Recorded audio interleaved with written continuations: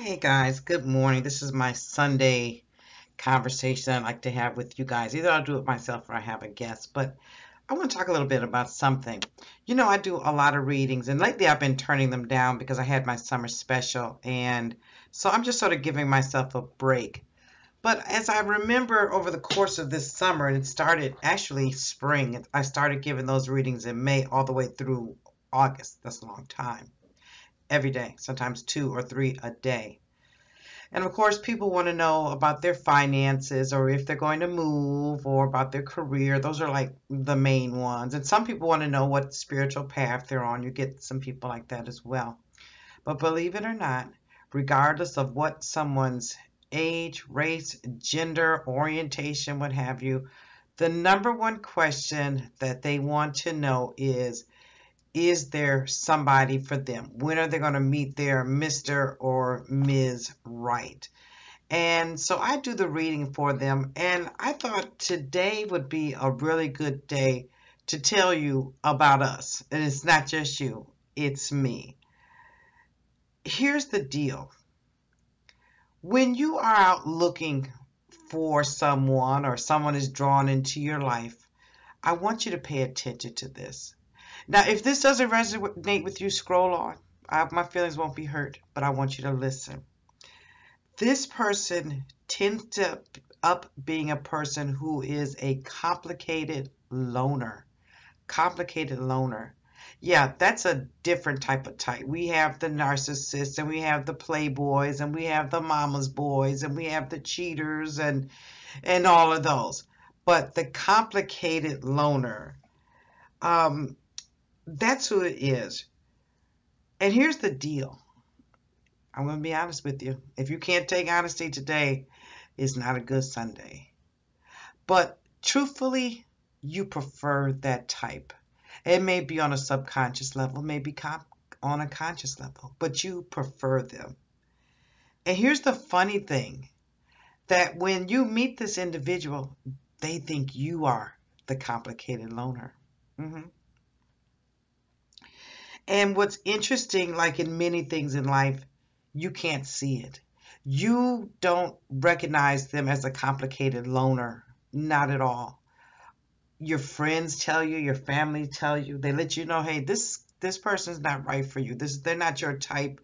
They're too this, they're too that. But they're just right for you. You like this person. I'm going to tell you why.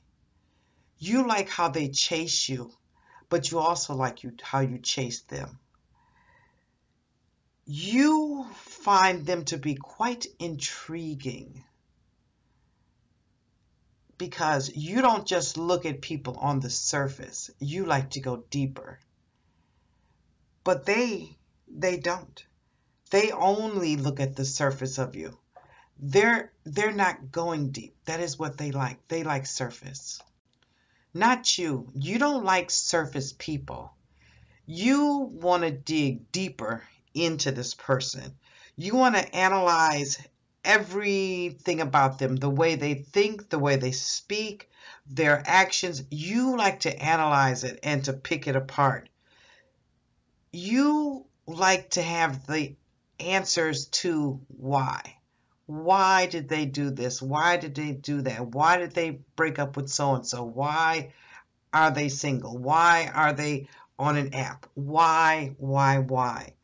You need to understand that person, like what makes them move. That's what you like to understand. You want to know things like what happened to them when they were a child or in their youth. You want to know like all of that. And at the beginning of this relationship with the complicated loner, it is fantastic because in the midst of the night or in the afternoon, you have these long, in-depth conversations where you are digging and probing and you're trying to put the pieces together and you're trying to read between the lines what is true, what may be exaggerated, what's being held back. But the truth of it is, at the beginnings, when you're having those long, deep conversations, that's the only time you'll have them. you don't have them after that. Everything tends to just fall apart or go downhill, or there's less and less communication. You're in one room, they're in another room. You're watching one show, they're watching another show. You want to go for a walk, in the park or whatever, they want to take a nap. And it continues to be that. What is really happening is that you are attracted to people who show you confidence. They act in a confident way. They speak in a confident way. They have swag. They seem to have it together. They've got goals. They know what they want. They know how they're going to get it. They know when they're going to get it. They know all the tactics and things that they're going to use. And even though there's really not a lot underneath the surface between the two of you, this intrigues you. This keeps you there. This offers that security, that stability that you often didn't have when you were growing up. You may have grown up in a home where there was alcoholism. There could have been pill poppers. There could be people with mental health issues, whether diagnosed or undiagnosed, or they might have had physical issues and you were the caretaker even though you were a child, or you were the wife to your dad because mom had to work all the time. Yeah, that was your role. And now here someone comes in and they look like they've got it together just the way that you want. And it feels good to you, and you are not letting that go. And even though you know you don't have those deep talks anymore, you're still in this investigative hunt. They don't realize it. They don't realize it. They don't know that you are still on this hunt for answers of who they are and what they are about. But what they offer you is this sense of security, something that you have longed for. Someone like, it feels like they got you, the stability and the security.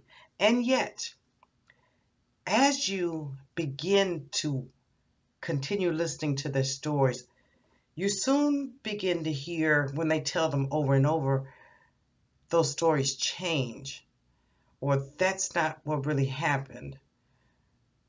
You find the dishonesty in there.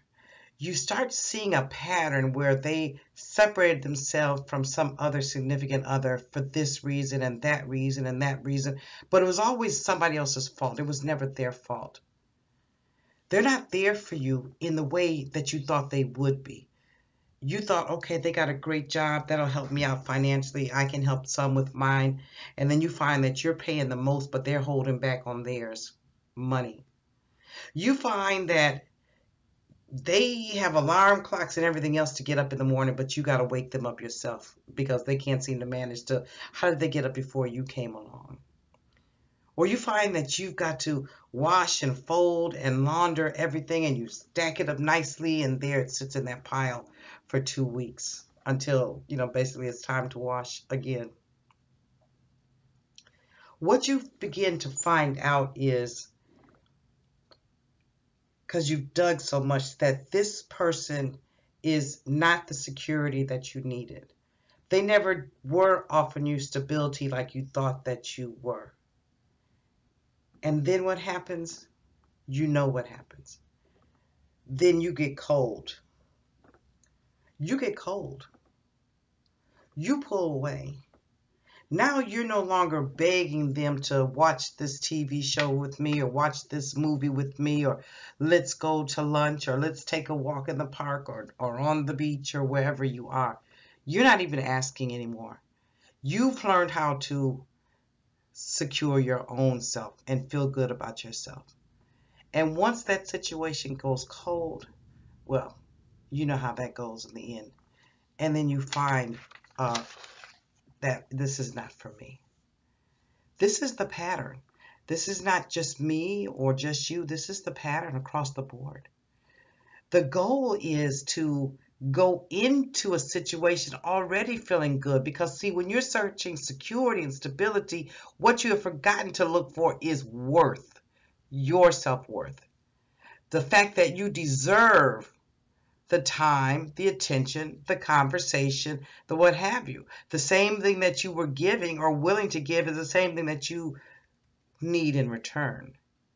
It's not about just having a partner who's there. They're there every day. So, now I don't have to be concerned about them cheating. They're there. Mm-mm. They have to put into you as you put into them. But the first person you need to put in is you. And that's finding the self-worth that you need, is filling up your own cup of love. And being honest with yourself from the very beginning. If you find that you've got to dig and probe and you finding things in this person and you didn't look at them the first time and you discounted those red flags, that now this time I'm going to look at the red flags. I'm going to take those red flags seriously because they mean something and they're trying to show you something. Trust your gut, trust your heart, wherever you feel your intuition, and know this is not for me. Oftentimes we get out of something and then we're ready to jump right back into something. But when did we take time for us? It tends to be males who tend to get over something by getting up under something. We ladies don't have to do that. We can take the time to heal if it requires healing, or looking at lesson. What did I learn from this person? Because anybody that comes to your life, no matter how long or how short, there's something that they learned. The number one that I think that we all should be learning is that you can't get your stability and security from no other person. Irregardless of what happened in those younger days, we have to come to a time where we are healing ourselves from that, which is a lifelong process. Trust me, it's sitting with the pain, sitting with the memories, and then allowing them to dissipate and knowing, wait a minute, I'm worth that attention. I'm worth that hug. I'm worth that lunch or whatever that you buy. That's the pattern. That's who you attract. And then you come to me, you want me to tell you that you're going to attract somebody new. What's new in you? What have you been doing that's different? Because if you keep doing the same things, you're just going to get the same person over and over. Didn't they say that that's the definition of crazy? Insanity. Yeah, I can't look at my cards and send you the love of your life when you haven't woke up and realized, oh, this is the love of my life.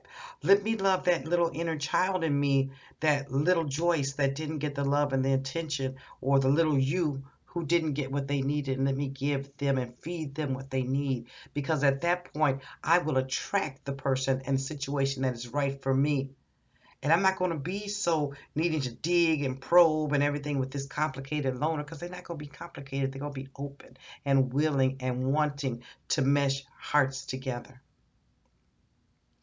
That's my message for you today. We're closer to death than we are to 21. And if we don't start loving ourselves like this, period. I have no makeup on. I got the gray. I'm letting the gray hair grow back from when I colored my hair. The crazy eyebrows, the whatever. Doesn't matter. Doesn't matter. I don't need to be fixed. I'm fine just the way that I am. Same as you. If these young girls can be out here and be 300, 400, 500 pounds when they're 20 years old and still be feeling good and sexy, well, we can too. And I'm going to love on me. Because the truth of the matter is, we don't need anybody to make it in this world. You got you. You got you. Anyways, guys, take the message. Thumbs it up. Leave a comment. Tell me how you think. Tell me what you feel. Tell me if this is you. Have a good day.